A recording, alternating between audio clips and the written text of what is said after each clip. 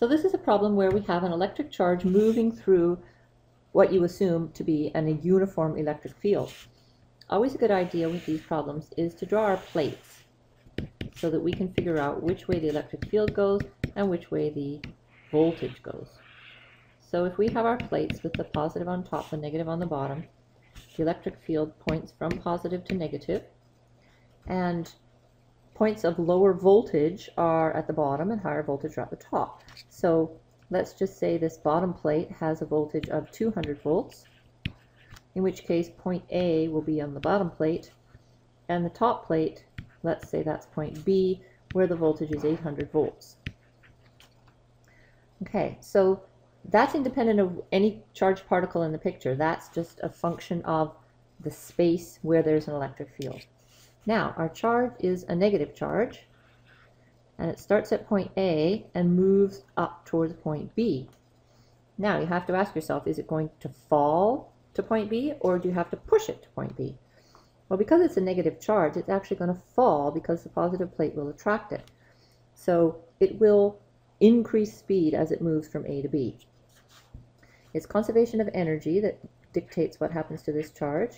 So if the change in potential energy must be the negative of the change in its kinetic energy, because energy is conserved. Change in potential energy is defined to be the charge times the voltage final minus the voltage initial. And the change in kinetic energy would similarly be 1/2 mv final squared minus 1/2 mv initial squared. Okay, so let's work out the left-hand side. You do put the negative charge in when you have that Q. So we have -5 microcoulombs times 800 volts minus 200 volts would be equal to -3 times 10 to the -3 joules. And that's the left-hand side, the change in potential energy.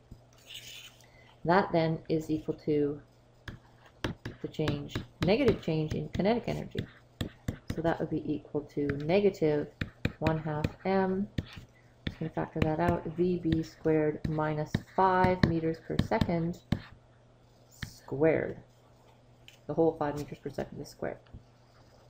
Okay, so the negatives cancel, and we would have 2 times the change in potential energy divided by the mass, which is 2 times 10 to the -4 kilograms, would be equal to VB squared minus 25 meters squared per second squared. So solving that gives us VB is equal to 7.42 meters per second, which is indeed what we would expect as the negative charged particle accelerates toward that positive plate and in the process speeds up.